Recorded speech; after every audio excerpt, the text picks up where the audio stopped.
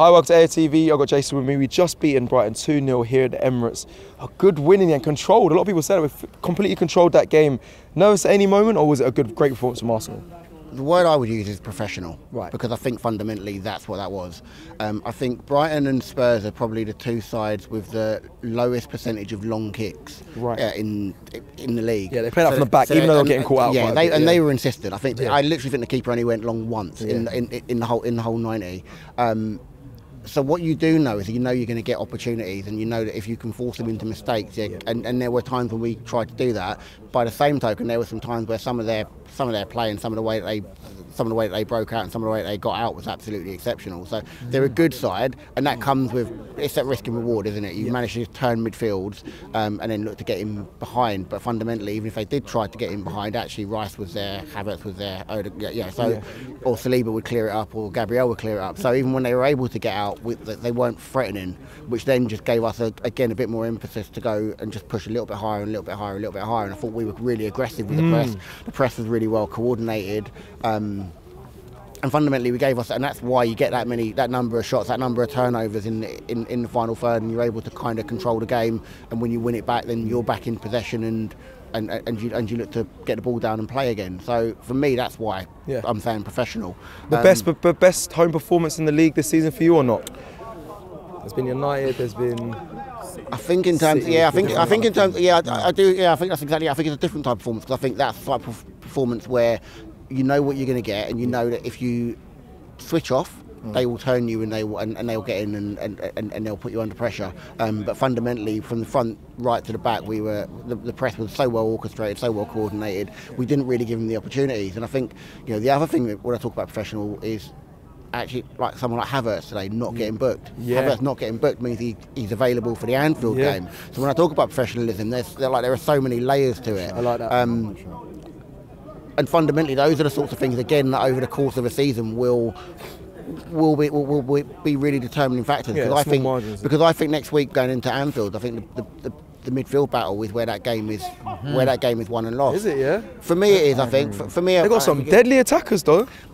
Yeah, but I think if their midfield can't get the ball to the attackers we spoke today about Saka and about Martinelli. We were able to kind of get them in 1v1 situations where they probably had more space and freedom than they've had in a lot of games. Because Brighton, again, because they're quite aggressive in the way that they play and they believe in their principles, they're not going to keep doubling up and tripling up on Saka and Martinelli. They're going to go, actually, we trust our players 1v1.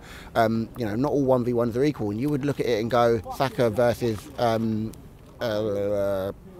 old guy from Liverpool. Milner, that's the one, yeah. He's been playing so long I couldn't even remember his name.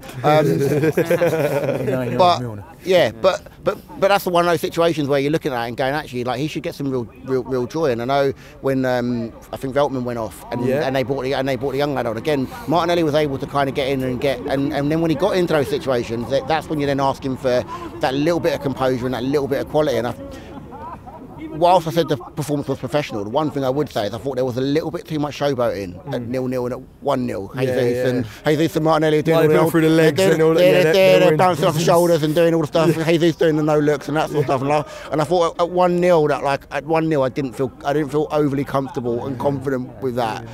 Got over the line, and I don't want to see that at Anfield. Do not want to start seeing Jesus trying to do no looks and Martinelli bouncing off the shoulders and trying to. No. Just to round up then. You spoke about Anfield there. Just to finish up, confident for that. Do you think if you put a performance like that today at Anfield, we win the game? Yeah. I do. Like I said, I think the midfield is the one the midfield battle is the one that's going to determine that game. And I think that, I still don't think when I watch Liverpool, they've got the balance in their midfield right.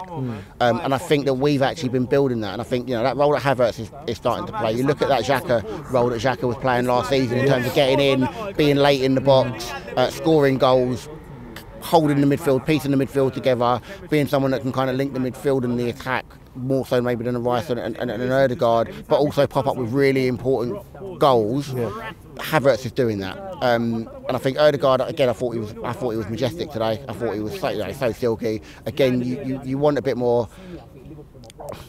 little bit more going forward, a little bit more in that. But but he does have that quality. That, like you said, that outside of the foot pass to Saka, absolute quality. Some of the turns, some of the opportunities that he gets to try to turn and bring other players into play, it's so pivotal. And I don't look at the Liverpool midfield and think that they've Sablitzai's good player. I'm not saying he's not a good player. McAllister's a good player. I'm not saying he's not a good player. But what I'm saying is, if I look at the balance of their midfield, I think the balance of our midfield is spot on, and I'm still thinking they're working on theirs a little bit. And I think if we can go there next week and be confident and be dominant, I think we take all 3 points.